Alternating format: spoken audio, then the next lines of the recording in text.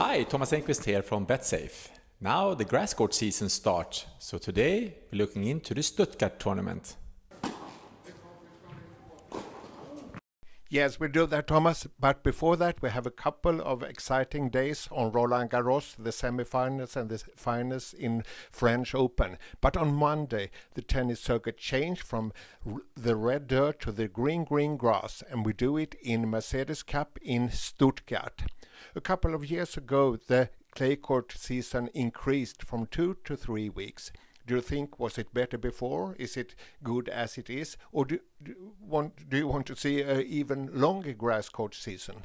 I think it's good as it is now. I'm very happy that they increased the grass court season. It's a little bit of an extreme surface, I would say, but it also challenge the players to a little bit change their style of play. I think the tennis today is fantastic all around the year, but it's a little bit the same. The surfaces are plays a little bit the same everywhere, and I think that this part of the year, when the grass court season starts, it's the only time of the year where it's completely different, and all the players needs to make these adjustments. And I think it's fun to still see some good serve and volley players, some good attack players can be able to upset really high-ranked players. So I think it was a good decision to make the grass court season longer. Also, a very good decision to make a little bit more space between French Open and Wimbledon. So excited that the grass court season is going to start now.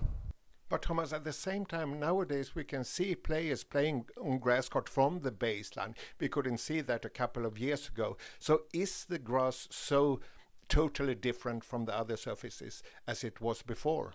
It's a good point, Jonas. Definitely that the grass is very different today than it was, let's say, 20 years ago, where you kind of was forced to play serve and volley because the bounce kind of didn't bounce at all.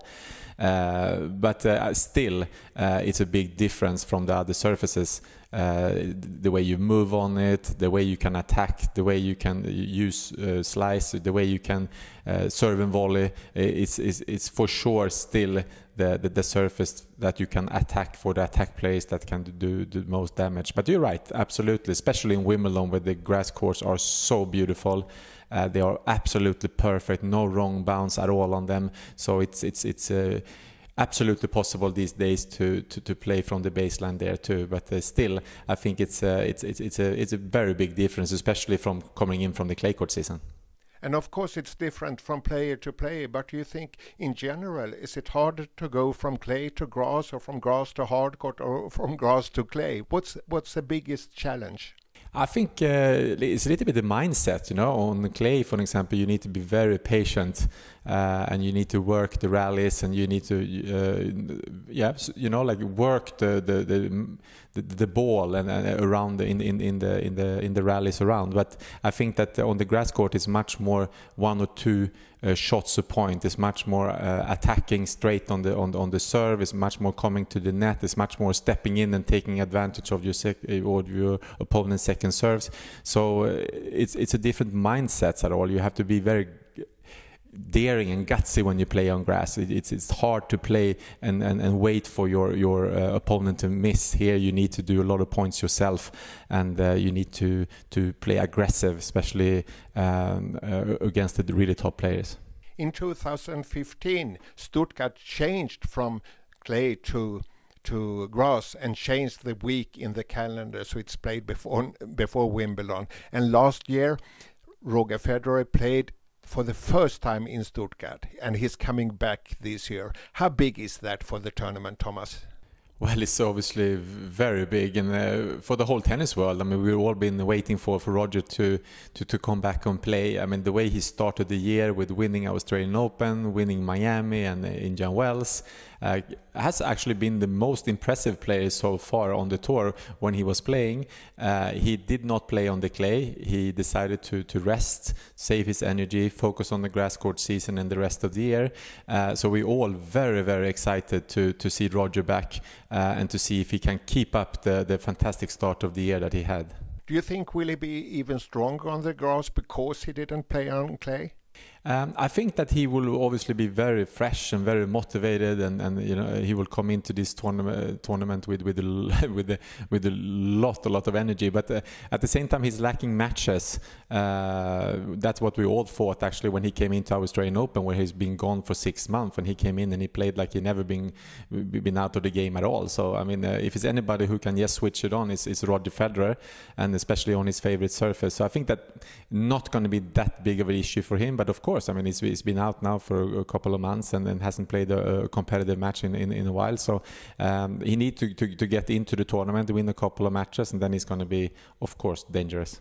Among his 91 titles, he has 15 on grass. And 15, it doesn't sound that much, but they don't play so much on grass, so 15 is unbelievable good. And he has 152 wins and only 23 losses on clay. What can you say about his fantastic records? It's amazing. I mean, all the records that he has is just amazing. The amount of Grand Slams, the amount of finals he has played, the amount of titles. I mean, this is just another record that Roger has that is just unbelievable. He loves the grass. He can adjust to any kind of play. In Wimbledon, when the ball bounces a little bit higher and the surface is very even, he plays a little bit more from the baseline. Usually when he plays in Halle or the warm-up tournaments to Wimbledon, where the grass is a little bit quicker, lower bounce, he plays much more serve and volley. So he's such a complete player, so he can adjust to anything, and he also is a fantastic mover on the grass, which is also very important on grass court tennis. Not only the big serves and volleying and having a big shot to make a lot of winners, but it's also very different to move on the grass. You kind of need to not hit your feet too hard on it, because it's very easy to slide. You need to be very smooth, and Roger Federer is an unbelievable example of that. And the crowd in Stuttgart is only to congratulate. And the last time Federer played a 250 tournament was in Stuttgart last year, when he lost in the semi-final to Dominic Thiem, who then took his 4th title of the year. And the field in Stuttgart is overall really strong, with 3 players among the 15 best ranked, among them Thomas Berdych and Grigor Dimitrov. First, Thomas Berdych. His only grass court title came in Halle 2007, and he was in the Wimbledon final 2010. What do you think we can expect from him in Stuttgart and in the rest of the year? I think that first of all, in Stuttgart, I think Thomas is a very good grass court player. Like I said, he's been in the final of Wimbledon, and he's been playing a lot of good matches on grass. He has a big serve. He's very solid in his returns. He hits the ball heavy.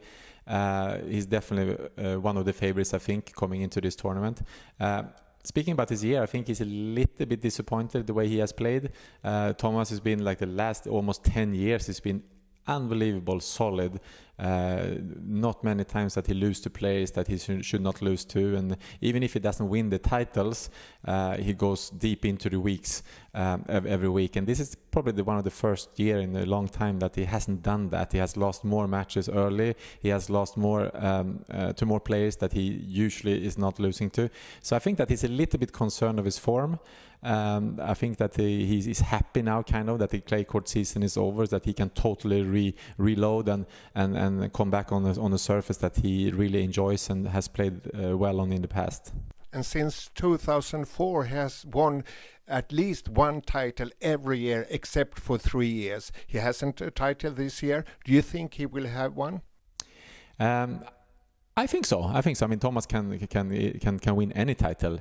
I think that, like I said here before, that he's so solid. He's been a top player for so many years in a row. I think he has qualified for the ATP London Masters in the end of the year. I think 5 or 6 years in a row. That says it all, as he has been top 10 player for so long time.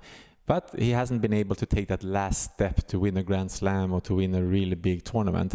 But for sure, I mean, any time he gets into the tournament, especially a tournament like this 250 tournament in Stuttgart, he has a good chance to win.